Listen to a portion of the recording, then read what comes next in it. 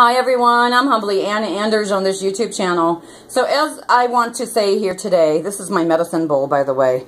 Medicine is for GLOBALPEACE.com and peace flags and a peace initiative from local to global. And spiritually speaking, okay? Not religiously speaking, but spiritually speaking. But what I want to say is this. Deep condolences out to everyone, everywhere, that is ever affected by acts of violence or terrorism, or injustices, or censorship and sabotaging, or fabrication and cover-up. Condolences to everyone everywhere from past to present day, to future day, because there's going to be more drama, trauma, and chaos in our world, people, sad to say. But you know what? People need to be held accountable. All people from local to global, and all stories, too.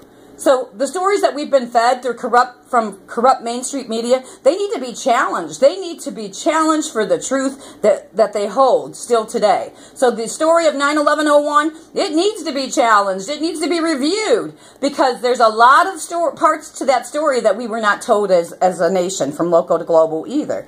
And we were told a pack of lies to go into the Middle East for all that Middle East war drama. Now, there's a political rumor that says that's called the Middle East. It's called the Greater Israel Project or the Greater Israel Projection. And the last leg of that project is Iran and Syria. So, you know, look what they did. Look what Israel did to Iraq. They had us go in there and clean up their backyards, militarily speaking. So the Rothschilds and the Rockefellers have been busy booting and looting the planet for a long time and fabricating false narratives through the media to create boogeymen that didn't even exist. They couldn't find them for 10 torturing years, or 10 years. I'm talking about Osama bin Laden. And then I'm also talking about Ariel Castro. So when the story broke, when they got bin Laden, supposedly, that's when the story broke for my family, too.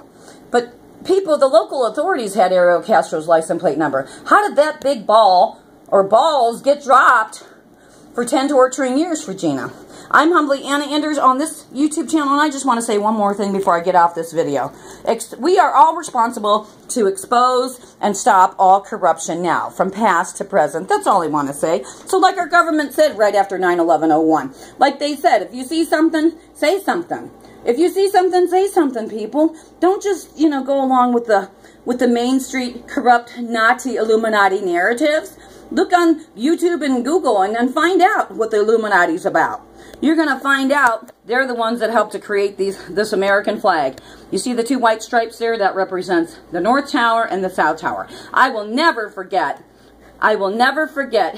the events of 9/11/01. I'm Humbly Anna Anders, just one of the many founders of ForGlobalPeace.com and a citizen of this nation too. Thank you. Aho Esquali Kuna. Bye-bye. Peace out on the planet, please.